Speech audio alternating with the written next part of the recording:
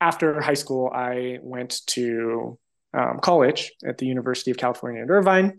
And so I was giving it the best that I knew how, and I was still not uh, performing at the level that I needed to. I remember my sophomore year of college, I started consuming heavily because at the same time as my grades were, plummeting, my porn consumption was rising. And my answer to coping with all the stress and uncertainty was watching hours of pornography every day. Yeah, there's a story where I was basically like, I came back home from class during the summer at like 3 p.m. and I started consuming, and I didn't stop consuming until like 6 in the morning. And I saw the sun coming up and I was so Um, tired and I felt terrible. Um, but that was like my reality at that time.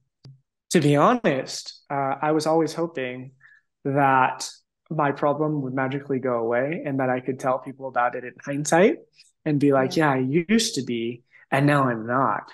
And so I could be this hero to people.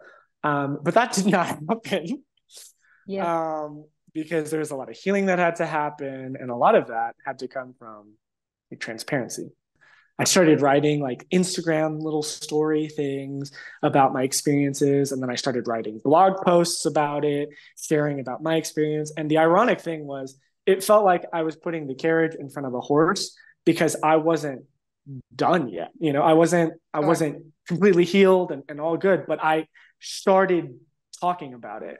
And I think that really changed my own recovery journey. And I'm not saying that you need to, but for me personally, I think it was a huge part in my recovery because then what happened was a strange thing where all of a sudden I was getting these random responses to these stories from people who I hardly knew anymore. And they're like, hey, thanks for sharing that. I struggle with that too. And it means a lot to me that you would talk about it.